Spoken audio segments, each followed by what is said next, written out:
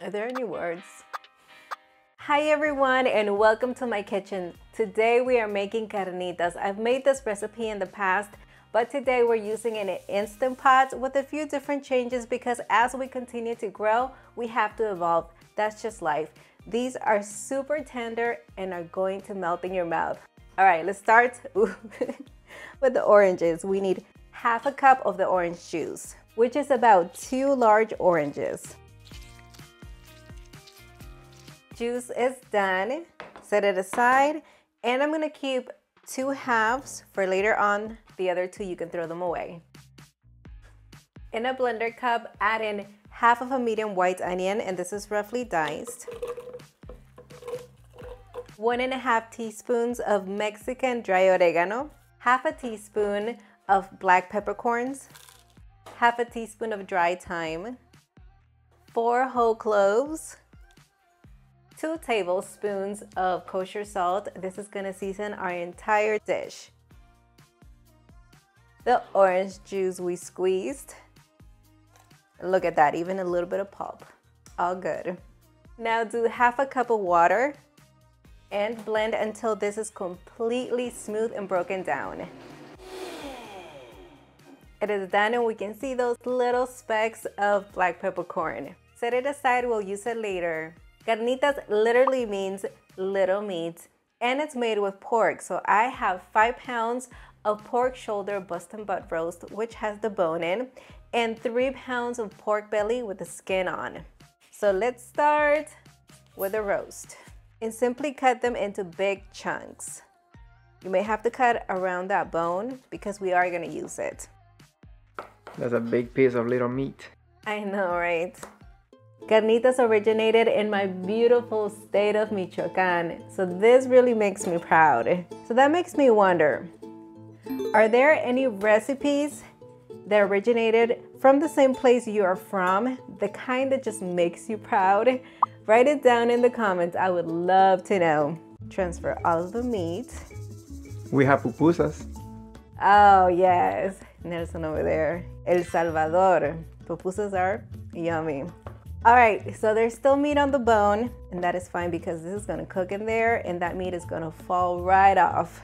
For the pork belly, we're simply going to remove the skin part of it. Just do the best that you can. Cut the skin into large squares.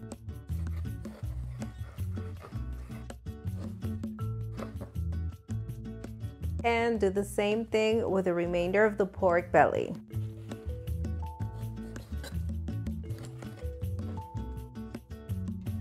It is time for the Instant Pot. I finally got myself one and let me just say I'm loving it. This is an 8-quart, which allows me to make a big batch of carnitas and then I can freeze them. So whenever I get that craving, we have him on hand.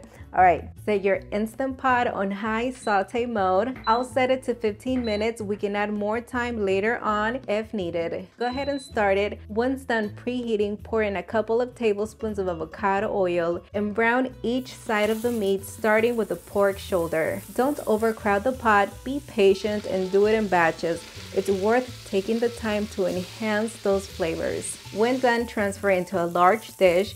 Give that bone some love as well. By the way, I'm using a screen splatter for this step. I'll leave you that link in the description area. Up next, and also our final batch, the pork belly. Just so you know, we are not browning the pork skin. On your last batch, move the pork belly to the side, press cancel, and add all of the browned pieces back into the pot and also the pork skin. Pour in the salted blended mixture.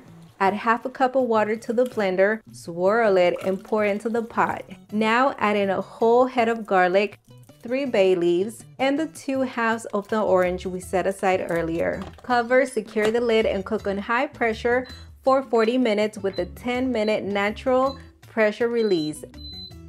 After the natural pressure release is done, quick release the remaining pressure. Alrighty, this is good to go. I'm gonna cancel it and let's see how this looks.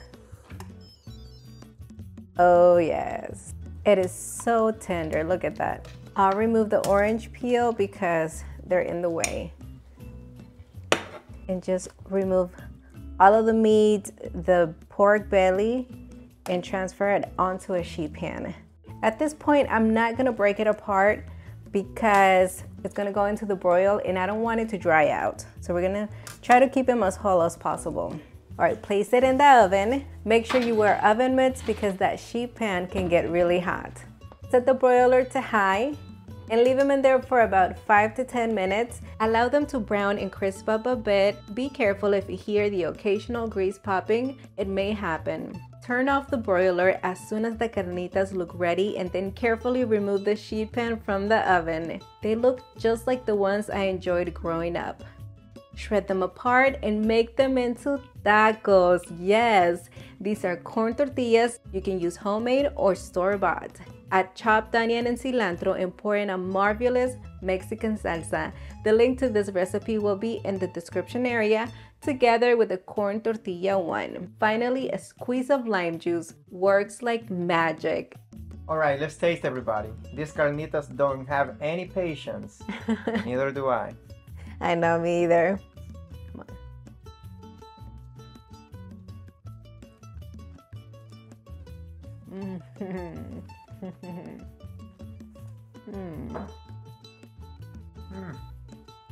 I remember my grandfather used to have animals also like pigs, goats, horses. We didn't need the horses, but I was about to ask. I know. But whenever he made carnitas, I mean, we would make tacos just with the skin. I mean, it was just incredible. That's why I have to include them whenever I make carnitas at home. The flavor that comes from that rendered fat and also that braising liquid that we made adds just enough flavor, but it does not overpower it. Great balance. I'm trying to balance my cheek right now.